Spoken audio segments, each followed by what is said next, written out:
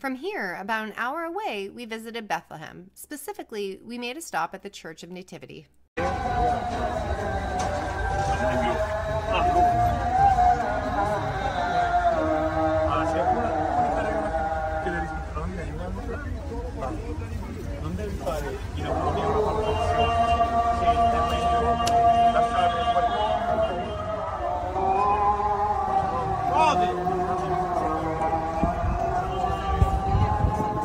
Entering the Church of Nativity in Bethlehem is an experience that requires reverence, starting with the act of stooping low.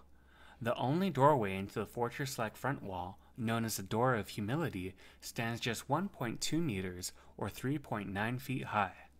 This entrance was lowered during the Ottoman period to prevent people from riding into the church on horseback, making it fitting for visitors to bow as they enter the place where it is believed that God humbled himself to become man.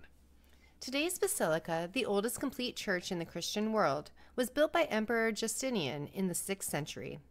It replaced the original church of Constantine the Great, constructed over the cave venerated as Christ's birthplace and dedicated in 339 AD.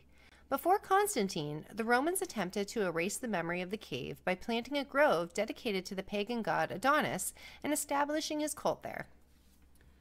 Though the Gospels do not specify that Jesus was born in a cave, written references to the Nativity cave date back to 160 AD.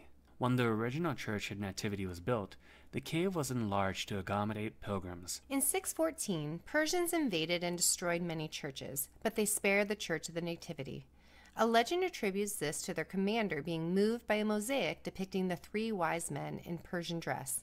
In any case, this church being spared is one of the reasons why it is considered the oldest complete church in the Christian world. Today, the Church of the Nativity is cool and wide open, with its interior devoid of seating, allowing visitors to fully appreciate the atmosphere. The restored 12th century wall mosaics depicting saints, angels, and church councils have regained their original luster. Trapdoors in the floor reveal glimpses of the 4th century mosaic floor from Constantine's Basilica, rediscovered in 1934. These intricate mosaics featuring detailed geometric shapes showcase the craftsmanship of the ancient artisans.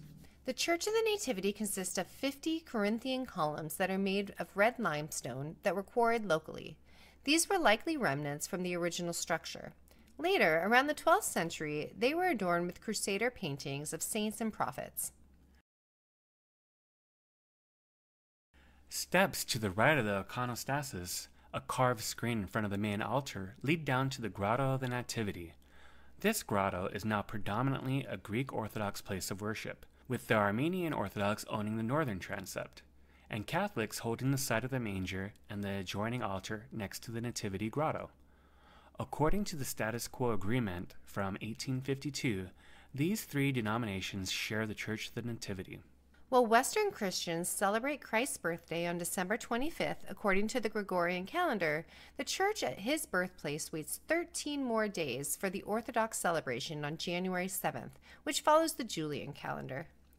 The televised Christmas Eve service on December 24th originates from the adjoining Church of the St. Catherine of Alexandria, which is Catholic. In the grotto, the place of Christ's birth is a dimly lit rock cave. There is a 14-point silver star on the marble floor of the Grotto of the Nativity, which bears a Latin inscription that says, "Here Jesus Christ was born to the Virgin Mary."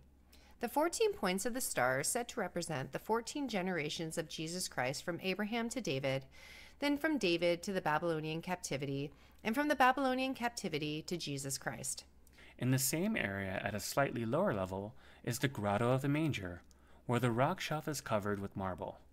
A small altar in the Grotto of the Manger is dedicated to the adoration of the Magi, the 3 wise men described in Matthew's Gospel as coming from the east to worship the newborn Jesus. Also associated with the Church of Nativity is St. Jerome, who lived nearby in a small cave called Jerome's Grotto. St. Jerome devoted 3 decades of his life to translating the Hebrew and Greek Bibles into Latin.